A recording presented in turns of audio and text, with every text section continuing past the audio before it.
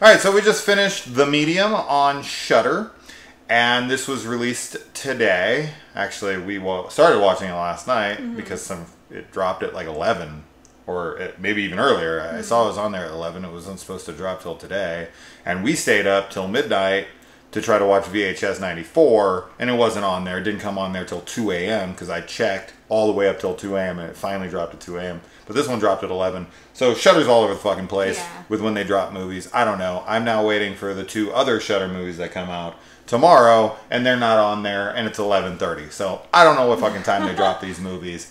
But The Medium is a Thai horror possession film. And it is about a young girl named Mink who becomes possessed. And she has a shaman in the family who is a medium, I guess. Yes. Or that's what that title says. Yes. And, you know, they're trying to get it out of her. I mean, it's an exorcism film, right? But, and you guys know, let's just say this right up front. So everyone knows, if they don't already, if you've watched my channel enough, you know I'm not a big exorcism fan. It's in that same kind of vein as vampire films for me. I'm not a big fan, but there's always exceptions, and there's films that come along in the exorcism subgenre, like The Last Exorcism or something, that I just love. You know, or The Original Exorcist or Exorcist 3. I mean, there's definitely titles, Beyond the Door, stuff like that.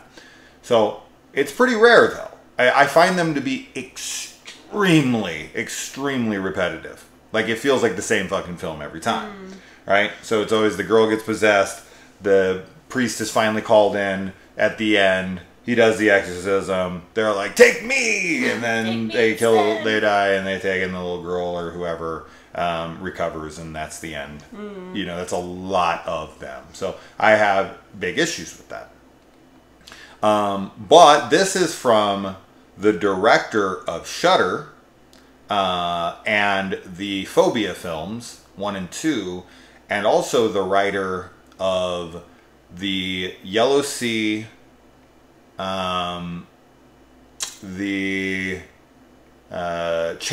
Chaser, and most importantly, The Wailing, which is, all 3 of those are excellent. If you haven't seen them, definitely watch them. And the director is solid as well. So I knew that this one had a lot of potential. And I'll go first on this. I thought this was fantastic. I loved this. This is one of the best horror films of the year for me. I'd put this probably in my top 3 at the moment. I thought it was great. You know, while it can be very similar to a lot of exorcism movies, what I really liked about it is that it went all out for it. Like, one of my problems with a lot of exorcism movies, and The Exorcist actually falls victim to this as well, but at least that one was the archetype, and so it's okay that it had these issues. But one thing I always want expanded upon within this subgenre is that there's a demon in this person, and it never is able to, like, leave a fucking bedroom. And it's like, how powerful is this thing? And you can do the whole vulgar display of power line all you want, like in the original Exorcist, but to me it's like, I want to see an exorcism movie where this thing gets out in the wild and is fucking people up. Like, I want to see this thing demonic. I want to see this thing taking people over. I want to see this thing killing people. I want to see this thing at its full potential. We only see it locked in a room in a little girl who's, you know, yelling nasty words at people. That's not enough. Yeah. You know, it's good in The Exorcist because it's a fantastic film. But once that film's made, then from there, in The Exorcist 3, you know, you want to see it get loose, which is what happens in that movie, and that's why that movie's great. But a lot of exorcism movies keep it really, like, you know, reserved. And this one goes all out. Yeah. You know, especially in the end, that last act is fucking wild. Yes. And there's a lot of crazy things that happen, unexpected things, and it really goes for it. It's a fucking brutal film at times. Yeah. And no one's off limits to being killed. No one and no thing. And there's definitely going to be a scene a couple scenes that are gonna really fuck up some people. Yeah, like, for sure. If you're sensitive just to some things. To some things. I don't want to say what they are, but there's one in particular I know a lot of people are squeamish about and are like straight up they don't like it. They don't want it in the film. Yeah. And this movie does it in one of the most horrible ways imaginable. Oh my god, yeah. It was awful. It was rough. I mean, we were both like, no. Yeah, man, it almost made me like sick. It was just like, fuck, Jesus Christ, because I'm putting myself in the real shoes of it in the moment, thinking of seeing that and being like, I'd fucking kill this person. Oh yeah. I mean, that was her reaction. Oh yeah, I was like, I don't care if they're possessed, I'll fucking kill them right there on the spot. Murdered right So what do you think? Yeah, I thought it was really cool. I agree with you. I like that it pushes the boundaries and it doesn't really hold anything back. But the ending, the last half of it was definitely really wild, and there was some crazy visuals. Like, not crazy, but just really creepy. And I forgot to mention it's found footage. Yeah. It's a mockumentary. Cool. So I just want that to be known. Yeah. Sorry for interrupting, but that's an important detail because there are people who love found footage. They're found footage junkies. And then there's people who detest that style and want nothing to do with it and wish it would die and go away forever. Right. But and there's definitely moments in this film where it's like, why the fuck are you still filming? Yes. For sure. Yeah. But if you're watching a found footage movie, we talked about this. It's one of those things where it's like, okay, yes, realistically, they should stop filming, and it does kind of take you out of the movie, but at the same time, you're going to be yelling at the screen, I want to fucking see what's going on. Yes. So I don't want it to be realistic. Show me. So you kind of have to find that balance, and you kind of have to allow things, unless they're doing security cameras, where they're not moving, and they'll always be filming, and they're not attached to somebody who should be putting the camera down and helping, or putting the camera down and running. So there is some of that, for sure. But it never bothered me because the scenes were so effective and what was going on was so interesting and engaging and cool that I didn't give a fuck. But I still was like, why are they filming? I mean, of course, I'm always going to notice. Yeah. But anyway, I mean, the found footage is another reason why I thought it was really cool too, because we didn't. I don't remember if we realized that it was found footage when we watched, but you said that going in. But that it might be. And you were right. I just didn't know. Yeah. So, I thought it was really cool. And there's like you said, a couple scenes that are really hard to watch. And then there's, this one scene in particular that is kind of in my brain that was really scary. So, yeah, I thought the acting was fantastic, too. There was some amazing shots.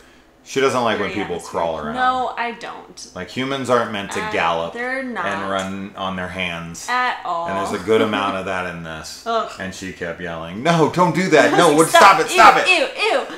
But funny enough, though, the scene that I'm thinking of isn't a galloping scene or a crawling scene. Sure, I know. But made me think of that. Yeah. And there's some really cool shots. Yeah. Yeah. And there's some cool sets. And I don't think they're sets. They just found an abandoned area or whatever and used it. But effectively. Yes. And I'm assuming you guys have guessed this by now, but for some of you out there who might not have guessed this by now and are opposed to something like this, the film is subtitled. It is in Thai. So that might not be appealing to you, but learn how to read. But man, I thought it was great. Yeah. I really did. I'm real high on this one, and a huge recommendation from me. Yeah. Yes. If you're into found footage, if you're into exorcism movies, if you're into movies that really go for it in the end, and surprises, characters dying that you wouldn't expect, people and things dying that you wouldn't expect in ways that you wouldn't expect, very gruesome, really, really good connection to characters. I felt connected. Even though Mink is possessed throughout, I did feel sorry for her. Oh, sure. I felt bad for her. And in a lot of exorcism movies, I don't care. I'm like, well, I know I should care because she's a human, but for some reason they were able to sell me on her and the family, and it felt real. Like it felt like a real family. It felt like a real village. It felt like, it felt very authentic in the way that the community was portrayed and their beliefs, right? Because this is a lot of this film has to do with the questioning of belief in some people and the full faith of others. And, you know, it also has that, you know, obviously it's a foreign film and it's not my country. It has that very foreign feel to me to where I feel like a fish out of water while watching it. Because it's a culture I'm not familiar with at all. So a lot of it is new to me and kind of scary, but also kind of interesting and intriguing. And that's, of course, the interest of going to other countries and stuff like that. So anyways, as I said, I felt like if I had to come up with minor gripes or criticisms, it would be like, why didn't they put the camera down kind of stuff. Right. But that's, as I said, I kind of already explained that stuff away. I don't want realism, and I do. Yeah. So it's a tough one, and that's why found footage is rough. Yes. Whoa. The video that we put on to change the color went nuts. It's a totally different video, but whoa. Yeah. Fucking let's party. I could not have that on. No. It's so, I'm going to have an epileptic seizure. Yeah. It's so intense. It's so crazy. Anyways, definitely watch this one. It's currently streaming on Shudder. Get Shudder if you don't have it. There's so many great things on there.